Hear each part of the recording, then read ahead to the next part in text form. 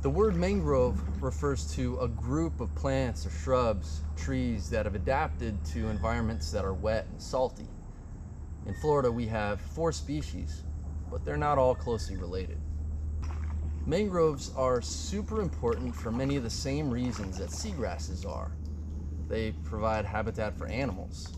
They also create oxygen and suck carbon dioxide out of the atmosphere. But also in South Florida, they're really important because they act as a buffer zone that slows down the effects of tropical storms and hurricanes. So hop in your kayak and follow me. We're going to explore the Mangrove Fringe, and I want you to keep an eye out for 3 things to identify, indicated by this symbol and this sound. Then go to your field guide right here and try to identify those 3 things. Let's go.